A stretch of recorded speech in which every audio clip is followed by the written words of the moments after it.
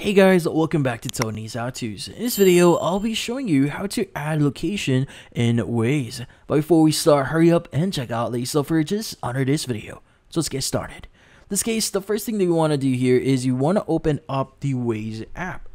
Now, in here, what we need to do next is we need to access a very specific setting here, which is going to be the report, or in this case, the warning sign that has the plus button at the bottom right of your screen.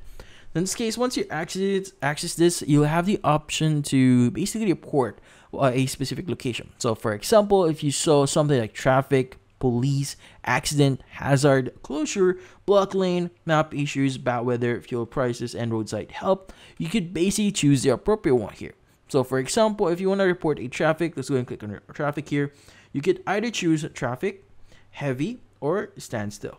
Now, in this case, this allows you to report to other racers around you that, hey, there's something wrong in this location. There's traffic, there's blockages. So, in this case, they will be informed of certain incidents or certain happenings right now. But yeah, also be careful whenever you're reporting something, because again, this will be used to aid other racers out there, and you'll be able to gain some points here whenever you report something. But in this case, be responsible whenever using it. But in this case, that's about it. So if you found this video helpful, hit the like and subscribe button and watch our next video.